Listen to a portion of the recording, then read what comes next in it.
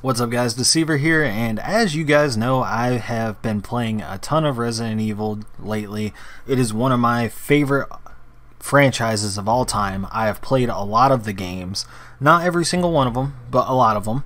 I even have the umbrella symbol tattooed on my elbow with zombies inside of the actual symbol. I love this game so much I have it tattooed on me. And this game has been a big part of my life ever since I was a kid, playing Resident Evil 1. So we're going to go through a list, a tier list rather, of all of the Resident Evil games, because to be honest, I'm kind of running out of ideas for content. So until I come up with something new, tier lists are my go-to thing. I've done other tier lists in the past on different subjects and topics, mostly on like Dead by Daylight stuff, so if you guys are into tier lists, check those out. But yeah, let's go ahead and get into it. I will only be ranking the games that I have actually played. I will not be ranking any of the Resident Evil games that I have not yet actually played or have no idea what the hell they are, because there are a lot of them that are just weird and I just haven't played them. So Resident Evil 1, obviously this is where it all started. In the mansion, yeah. So where do we put this? Now, for the sake of gameplay and everything, it's hard to rank an old game, but for the sake of this kicking everything off, I'm gonna put it a solid A. For its time, it was very fun, it was scary, and yeah, it started the whole franchise, like I said, like 6 times already. This is, you have to respect the game. Even if it's not good by today's standards, it is, you know, it's the OG. Now Resident Evil 2. Resident Evil 2, back in the day, was probably the best one as far as gameplay, story, and everything. So I have to put it in the A tier, even above Resident Evil 1. Resident Evil 2 was disgustingly good. Same thing with Resident Evil 3. Back in the day, this was probably my favorite one. Resident Evil 2 was better, but Resident Evil 3 was my favorite one to actually play. And when I was a kid, I obviously played it on easy mode, so I started out with like the machine guns and shit. So, but yeah, back then it was scary, and I don't even know if I actually was able to get through all of it, because I was so young when I played Resident Evil 3 and 2 and 1. I think I was maybe like 6 years old, 7 years old, something like that when I was playing these. I probably shouldn't have been playing them in the first place. But yeah, I think I'm pretty... yeah, I actually want Nemesis above Resident Evil 1. Although it started the series, it was definitely not the best as far as gameplay. Resident Evil Survivor I have not actually touched, so we're going to throw that to the bottom. Resident Evil Code Veronica X was one of my favorites. A lot of people didn't like it, but it was definitely one that I liked. The thing that killed it for me was Steve. Steve was just super annoying. Like, just everything about that character was just dumb. I like the location of the game, but I think I'm comfortable with it in the high B tier for Resident Evil.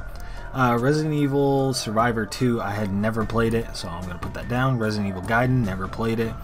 Resident Evil semi-remake, I think this was the GameCube remake. I played it briefly, but it was the same story and everything else as Resident Evil 1.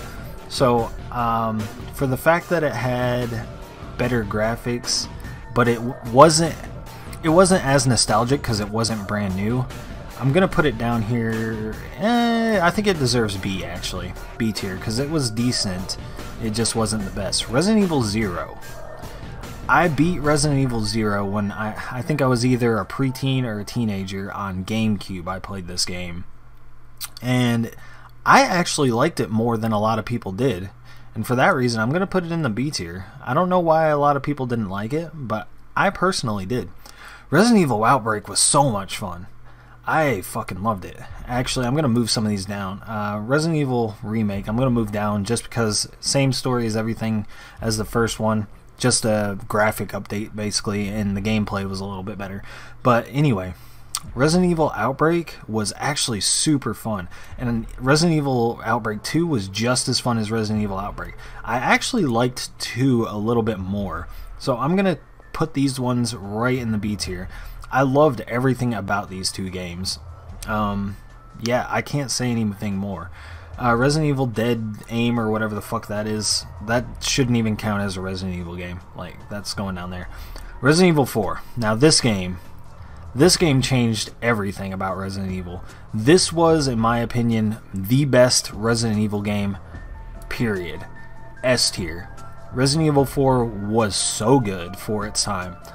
Well, I remember, quick story time, if you guys want to skip this, I don't blame you, but I remember asking my mom for this game. I think I was like 13 or 14 years old maybe, and I saw a commercial for it, and every time I saw that commercial I was so hyped. I never wanted anything more in my life than Resident Evil 4, and she told me no. Then one day she saw that how bad I wanted it, and she came home with it. She found it on sale. It was only like a week after release, and she somehow found it on sale, and I had a blast with this game for months. The Mercenaries mode, everything, replaying the story, best Resident Evil by far. I don't even know what the fuck this is. Freddy Krueger Resident Evil or something. What is this? Resident Evil something else. I've never played that one either. Resident Evil 5. I personally did not like Resident Evil 5. I did not like the atmosphere. The gameplay was fine. It felt similar to Resident Evil 4, but not. The story was just not as good. I didn't like the new virus that they had, and for that reason I'm going to put it in the high C tier. I think that's where it belongs.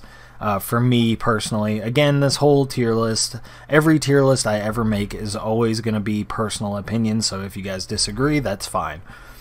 But Resident Evil 5, I do not feel like it was that fun for me personally. However, it was, I believe, the first co-op Resident Evil, so that being the case, it does get the higher rank. I don't know what that is. Resident Evil Revelations, I never liked these games. I'm going to put both of them in the C tier. I didn't like either of them because it just felt so far off from Resident Evil to me, personally. And I really love that Resident Evil franchise, so it just felt weird. I didn't even finish either of them. I tried both of them and didn't finish either of them. Maybe that's my problem. Maybe my mind would be changed if I did finish them, but I doubt it. Resident Evil Operation Raccoon City. I actually really had fun with this game, but it was not the best designed game. Playing it with your friends was a whole lot of fun, killing zombies and everything. I kind of wish they had something like this again, but for the sake of the fact that I had fun with it, it goes in the C, but for the fact that it was just not a well-designed game, it's going in the C. So, Resident Evil 6. I don't know why people shit on it so much, to be honest. I really enjoyed Resident Evil 6. I don't think it's up here by any means, but I think it was great. Like, I think it was top of B tier great. As far as gameplay wise anyway. The story was a little weird, but you got to think of the fact that they gave you so much content on release, because they gave you 3 different characters to go through the story with, and on top of that you could play with a friend, and they gave you mercenaries at the end. It had a decent amount of content, and I really liked it, and the graphics weren't that bad. They're not even that bad for today's standards, to be honest. Resident Evil Biohazard, which was Resident Evil 7. This didn't feel like a Resident Evil game to me. It felt like something completely different, and for that reason I hated it. People are gonna slam me for that decision, but I really hated Resident Evil 7, only because of the fact that it's, in my opinion, not a Resident Evil game. The game itself, if it had a different name and it branded as something besides Resident Evil, it would be probably pretty good. But because the story is actually really good and it had some really scary parts in it, but the actual combat, fighting those stupid mud things over and over, was just terrible. Just everything about the fighting in it was just god awful. And again, it just doesn't feel like an RE game to me. Resident Evil 2 Remake. Hell yeah. S tier. Resident Evil 2 Remake was superb. I can't say anything better about it, to be honest. And I'm happy with putting it in the S tier. I think that's where it belongs. Not above Resident Evil 4, but yeah, in the S tier right below it. Now, I just recently finished this one, Resident Evil 3 Remake. The graphics in this game are gorgeous. They were good in Resident Evil 2 as well, but the graphics and the dialogue and the characters were great. The game was just too short. That was my only gripe with it. It was just too short. And they could have added a lot more to it.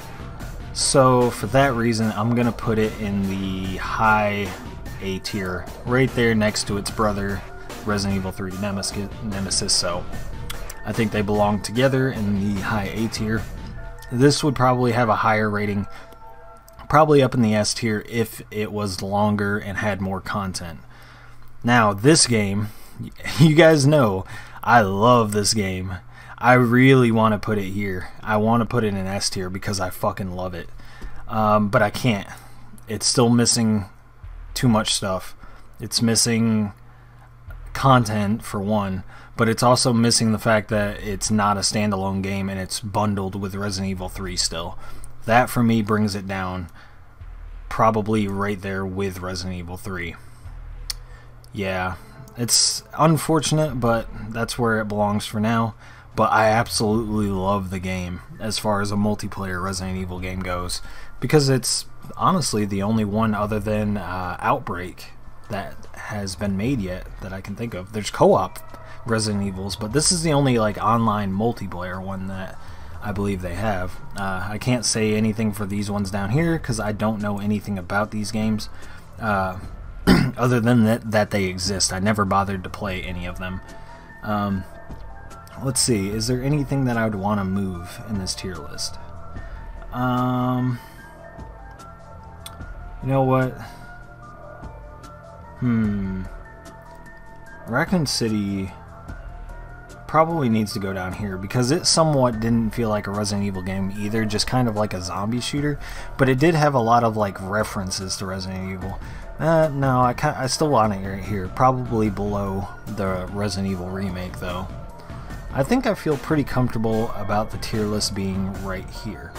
So these two being the absolute best Resident Evil games for what they were and staying true to the lore for the most part, except for Resident Evil 4.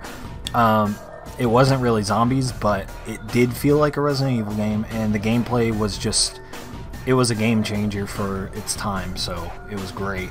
Resident Evil 2 Remake, probably the best that stays true to the Raccoon City stories. Resident Evil 2, probably the best old version of Resident Evil. Resistance, best multiplayer version, and I just love the game. Resident Evil 3, great, fantastic, kind of average, but still good. Resident Evil 3, probably second best for the old ones. Resident Evil 1 kicks things off. Resident Evil 6, underrated in my opinion, same with Outbreak. Code Veronica X, also underrated in my opinion. Resident Evil 0, you know what, I could almost bring this down one. I think I'm going to, actually. It wasn't as good as I remember, but it was still fun. The characters are what kind of killed it more than anything. Resident Evil 5, I just didn't like the game, plain and simple.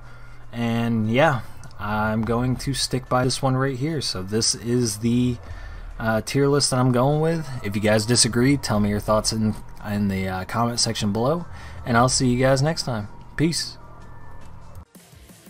Like the video, comment, subscribe. Check me out on twitch.tv/deceivergames. There are some other videos for you to check out. I'll see you next time.